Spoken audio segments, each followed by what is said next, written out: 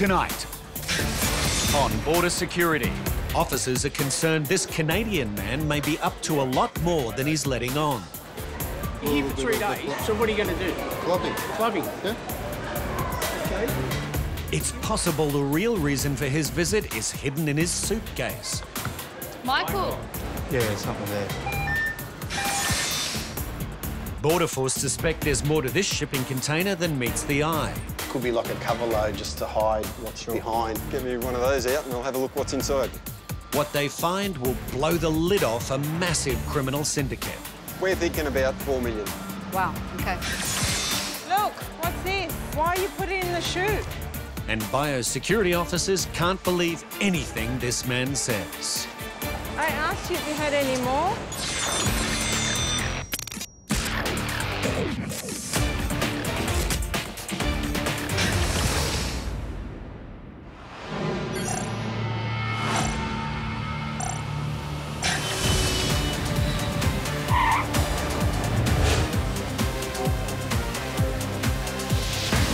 Have you got an itinerary or anything booked?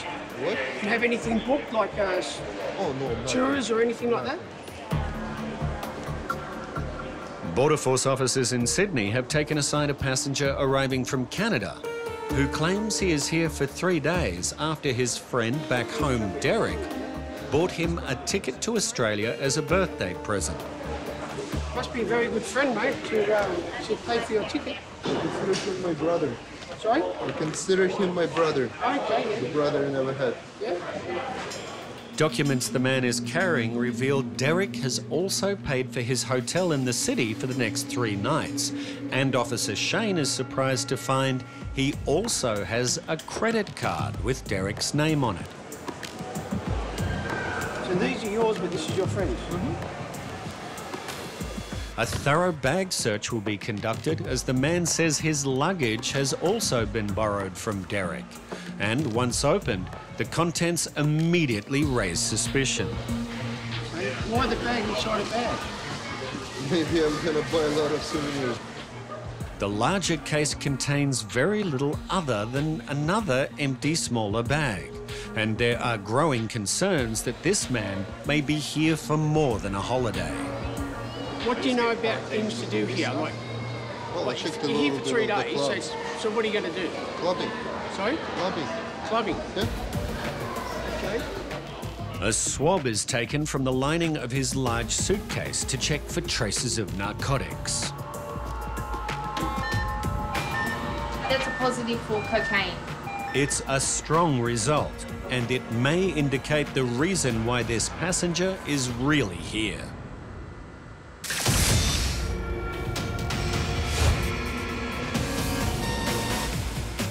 Thousands of tons of cargo are imported into Australia every day.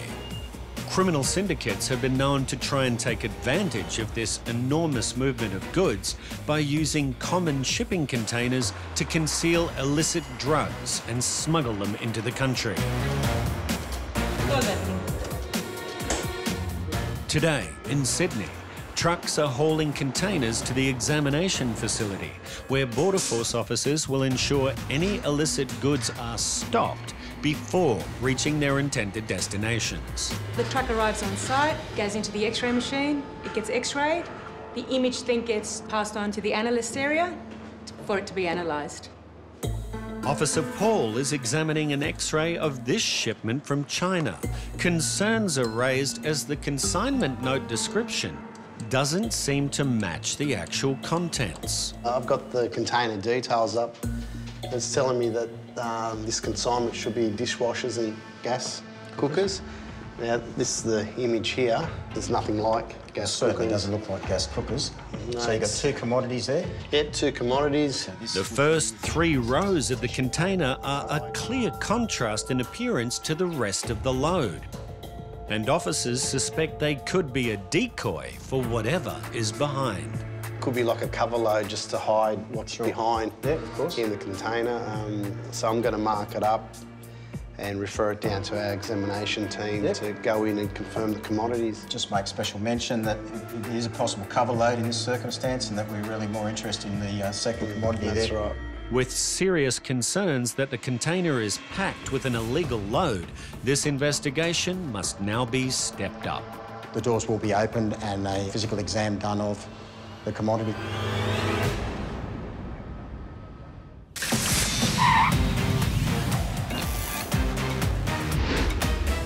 When arriving in Australia, despite numerous warnings, many passengers fail to declare items that may pose a serious biosecurity risk. And when they are caught with high-risk goods, Oh, there's a cockroach. they all react differently. Stop swearing. Sometimes they get very emotional. And sometimes they say nothing at all, like this Vietnamese passenger. But an X-ray of his belongings is causing biosecurity officers some concern. He's a non-declarant. He's filled out an Vietnamese IPC card and he's got 2 large boxes that are showing organic material. So these things that we have to look at today. Hello, sir. You speak English? Okay, you speak Vietnamese? Using a translation book, Officer Andrea tries to establish if the man's declaration is true and correct. Do you have anything to declare? No? Yes? Okay, all right, I need you to open. Officers' attention turns to the passenger's 2 large boxes, and it's not long before a high-risk item is discovered. It's pork. Pork. He is carrying pork floss, a meat product which could harbour diseases not found in Australia. But it doesn't end there. What's in the chute? What's this? Is this seeds for sowing? What are you going to do with this? What are you going to do? Is this to grow? Okay. To grow. Why are you putting it in the chute? Seeds and meat products from other countries pose a huge biosecurity risk, and Officer Andrea has to be certain there are no more concealments. No more? You sure?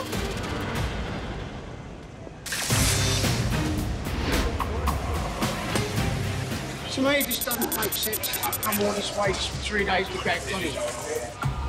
This passenger arriving from Canada claims he is here on an all-expenses-paid 3-day holiday as a birthday present from his friend Derek.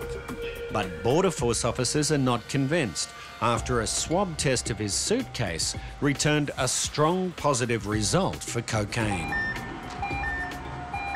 So we'll keep having a look around, see what we find.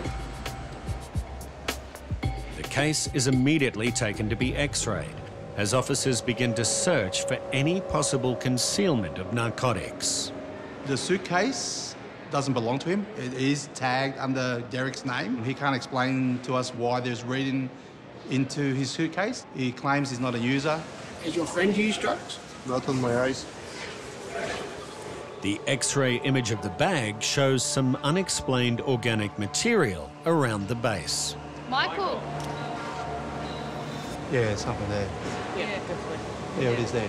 Following the high readings for cocaine, officers aren't taking any chances, and the suitcase is taken to the tool room for deconstruction as the passenger is read his rights. Okay, can you tell me what I just told you? Repeat it back to me. I don't have to answer your question, but if I do, it can be used and will be used against me in the court. Okay, okay. So you understand? Yeah. The lining of the case is lifted and there are signs that it may have been tampered with. So Officer Michael begins to drill into the base where the organic material could be seen on the X-ray. A powdery substance is revealed, but it's not immediately obvious what it is. So a second swab is taken, and it's a surprising result.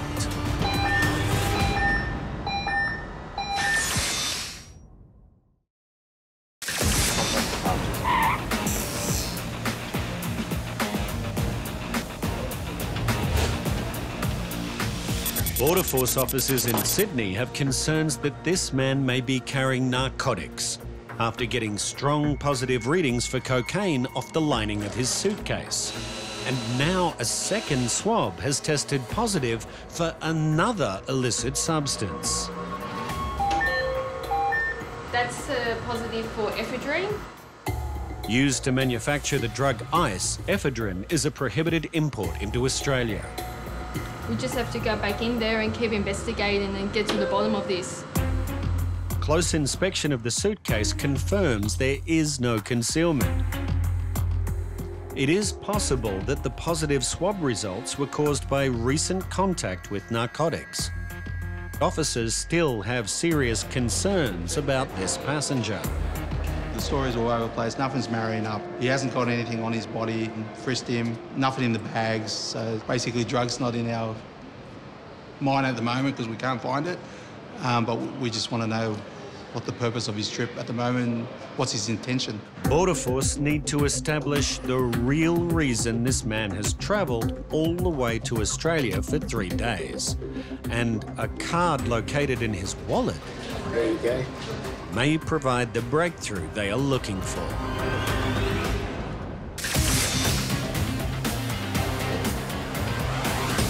What are you going to do? Is this to grow? To grow. Why you put it in the chute? This Australian resident returning from Vietnam has failed to declare high-risk seeds he was carrying inside a heavily taped pair of shoes. But this is Vietnamese. No excuse. This is Vietnamese. You entered this in Vietnamese. You told me no. Seeds from other countries are a restricted import into Australia. With seeds, we don't know what kind of pathogens they hold or what disease they could bring into the country. Especially seeds like that, they've got no botanical names or anything. We have no idea what they are. They could be something that could be really detrimental to the environment, so we don't take any chances. In your pocket, any seeds? Concerned there may be other high-risk items stashed in his belongings, Officer Andrea continues her search. Just to make sure there's nothing in there. And there's just one more box in this gentleman's items that I need to have a look at. It's an actual cooker, and a lot of the times people use it for storage, but a lot of the times people could use it for concealments as well. As the box is opened, her fears are confirmed. There you go, some more seeds. Look, what's this? More. Why did you put it in here? There may be a language barrier, but that won't stop Officer Andrea from imposing a fine, as this appears to be a deliberate concealment. I asked you if you had any more.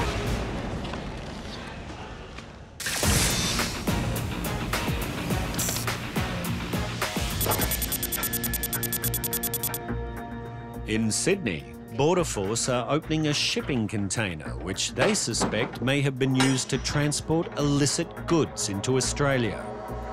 I think we just want to tunnel down this side. Probably only need to take 2 boxes wide. We don't have to go too deep. I think it's only 3rd or 4th row in we're looking for. The shipment was declared to be dishwasher machines and gas cookers, but an X-ray of the contents indicated that the front rows are something very different to the bulk of the load. So that's clearly not a dishwasher. That looks like neck paper. Like when you get your hair cut and they put the thing around you and wrap paper around your neck. We've had this a couple of times, but it's obviously not a dishwasher anyway. Officers suspect that the rows of paper products are a decoy, which have been strategically placed to conceal a second, potentially illegal commodity. How are we looking? Is that a change in commodity? Yeah. Pull those ones out of the top and get me one of those out and I'll have a look what's inside. No worries.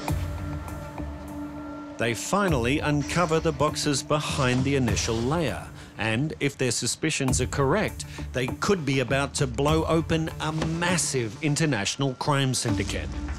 This is a bag which appears to contain a box. Similar size boxes to the other ones, but it's significantly heavier. So I suspect the other ones are just there to sort of cover up what they're really bringing in.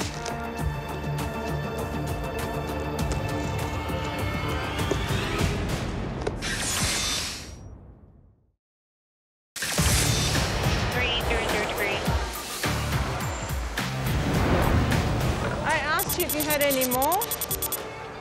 This Australian resident returning from Vietnam has been caught making a false declaration about a large number of prohibited seeds he had concealed in his belongings. Anh mang đồ ăn qua đây, anh không có khai gì hết. As he speaks very little English, a fellow biosecurity officer is brought over to speak to the man in Vietnamese to find out what the seeds are and why he has them. He was able to establish that these are a native vegetable grown in Vietnam, and it looks like this passenger wanted to have them here. A bit of homeland to him, I suppose. But unfortunately, they're not allowed into the country. The passenger is also informed that he will be fined. Okay, I told him he got a message. Okay, good. Okay. The pork and seeds will be confiscated and destroyed. And with further explanation, it seems he has learned a valuable lesson. The gentleman's actually apologised, so I think he's realised what he's done, and I've indicated to his card that next time he really needs to declare, better still, don't bring these items into the country. You're best to leave them there and buy nursery stock from Australia.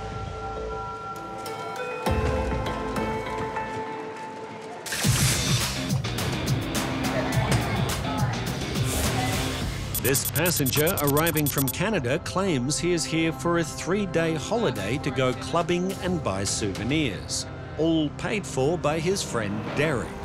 But Border Force officers aren't entirely convinced. Listen, I'm just down the back and forward. We're just having a look at a passport. Are you able to examine the passport for us? They have ruled out narcotics, but as they continue their investigation, a card is located in the man's wallet, which may provide a clue. Services at horrorgambler.com. Co-founder, Global Gambling Service. He claimed to us that he's a professional driving instructor, and he also has a business card, hire a gambler. And a check into his friend Derek's credit card, which the man is carrying, reveals further startling information. So the guy's card that Derek, he's had 56,000 sent to him by 3 different entities from Australia this year. 15 transactions, 56,000 to that guy. From these people? From these people. Does Derek know anyone here in Sydney? Sorry? Does Derek know people here in Australia? That I have no idea. You have no idea? Officer Alicia then finds a text message on the passenger's phone telling him to go to the Western Sydney suburb of Bankstown and visit the shopping mall there on Saturday. Who told you to go there? The one who sent me here. Derek. And when you get there, what are you going to do? Shop for the souvenirs. Shop for the souvenirs. I have to get At a marbles. certain shop, or are you going to meet someone, or is he giving you a certain shop to go to? This shop's really good. No? It's all highly unusual, but so far the passenger has done nothing illegal. We've checked our intel, we checked it with all the people that deposit money to Derek. They have no criminal activity on our records, basically. A check of his passport is also complete. Document examiner's had a look at the passport. Yep. The photo matches the chip. Okay. So that document, she's also done a manual examination of the document. It's genuine.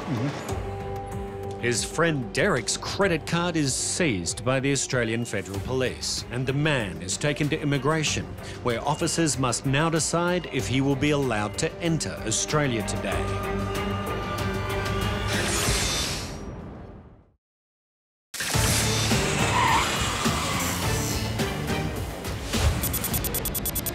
Following a thorough inspection, Border Force officers are now sure this passenger is not carrying narcotics, and the credit card belonging to his friend Derek has been seized. We're going to refer him back to border clearance. They're going to reassess the reason why he's coming to Australia. If someone comes and visits Australia, we just need to know that they can support themselves financially. He hasn't told us that he knows anyone in Australia, doesn't have any friends or relatives in Australia, so that's why we have to refer him back to immigration.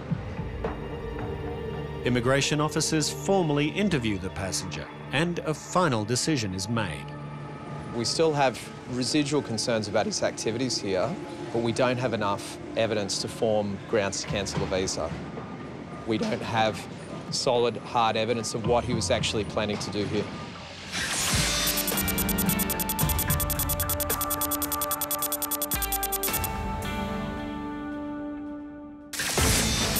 At the container examination facility, Border Force officers are about to confirm if the concealed contents of this shipping container are part of an illegal smuggling operation. Cigarettes. Not declared. Obviously, there's a significant amount of duty and GST being evaded here. Officer William makes one more check to confirm the contents. Just opening up a box to make sure they are actually cigarettes. It smells like tobacco to me. With what appears to be an enormous load of smuggled cargo, the investigations unit is immediately called in. From the X-ray image, it looks like we've got about this much cover load. Yep. That much cigarettes. We're thinking about 4 million. 4 million sticks. Yeah. Wow, okay. Officer Mary determines the titanic size of the shipment in order to calculate the total evaded duty. These goods are smuggled goods, undeclared tobacco. They have made a huge effort in evading duty and GST, defrauding the Australian government by over $2 million just in this particular shipment. The monumental load of cigarettes will be seized, but that is not the end of this investigation. We will take all avenues that are available to try and identify who the organisers are behind these particular shipments.